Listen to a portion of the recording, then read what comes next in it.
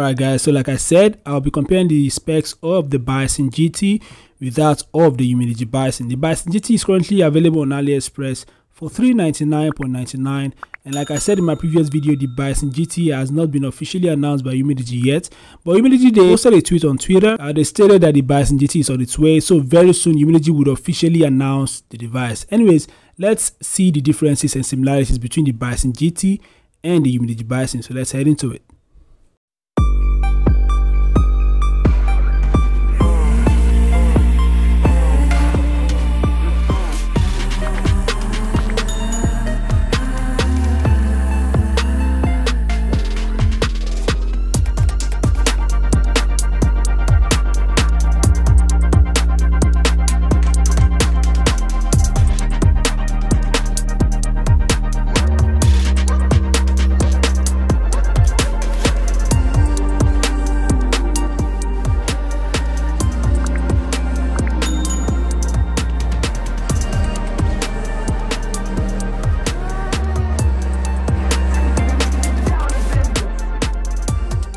So what are my thoughts? Well, the Bison GT is a very nice device. It's a lot powerful than the Umidigi Bison. It looks like the Bison, but it has many differences to the Bison. For example, it has a hole punch display, which is very large.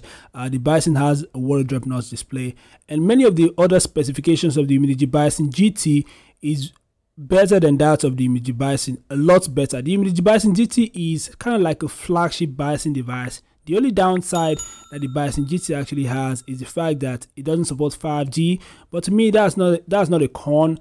It's not a con to me, because especially because of the price. It's a lot comparable to the Ulefone 11 5G, the BL6000 Pro, and many other flagship 5G rugged devices. The only differences is that it doesn't support 5G. The others, they support 5G, and of course they have a much more powerful SoC than the Bison GT. But the Bison GT has other specifications that are a lot comparable, if not better, than the other flagship rugged 5G devices. Anyways, it's a go for it. If you have $400 you're ready to spend on a rugged device, the Bison GT is a good option.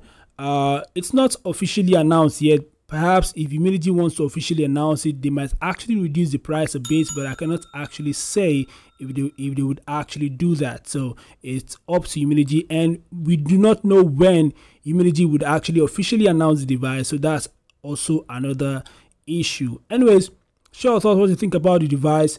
If you enjoyed the video, give it a thumbs up, subscribe to my channel, and of course I'll see you guys in the next one. Peace out.